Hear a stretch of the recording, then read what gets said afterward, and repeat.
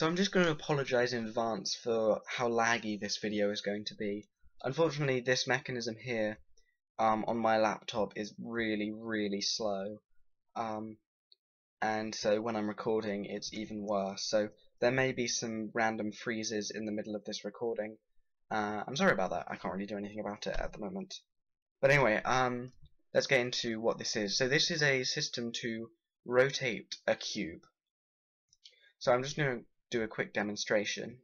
If we look at the cube we have at the moment, we have a look at all the different faces are color coded. So the center is what face the color is, and the one sort of coming outwards point towards the faces neighboring it. So from green, this way is yellow, this way is purple, this way is blue, and this way is red.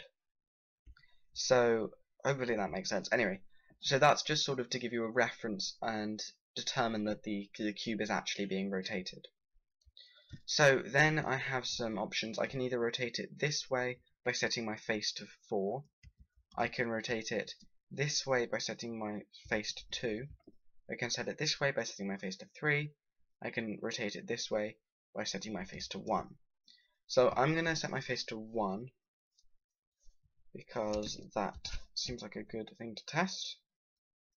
And then I just place a redstone block here, and it will freeze terribly and be really slow. You can see some armor stands moving, and there we go. So let's just check which way should it have rotated. Should have rotated this way. So now if we look at this face here, we see that red is on the top, purple's on the bottom, orange is to the right, and green is to the left. And now if we look at this one, orange is to the right, so you see it's moved around 90 degrees. Red is now left, it's moved 90 degrees. Green, yep. So that has all rotated 90 degrees. And then if we look at the faces, you see orange has moved to the top, and red has moved to this side. So now I'm just going to do a brief explanation on how this system works, if the recording doesn't freeze randomly. So I've put glass blocks to signify where armor stands would be, and our 3 platforms are the 3 regions. The one on the left is our starting region, the one on the right is our end region, and the one in the middle is an intermediary region. So to start with, the armor stand there clones the horizontal slice it's in and pastes it in this region, like that. Then once that has happened, these guys clone this section in strips and paste them relative to themselves. So this bottom one will take the first slice and paste, the second one will take the next slice and paste, which will put a green there, the next one will take the next slice and paste, and it will leave us with this. Then we teleport these guys over one,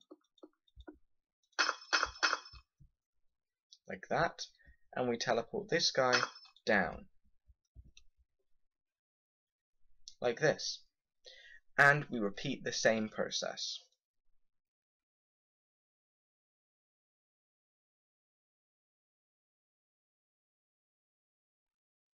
Just like that.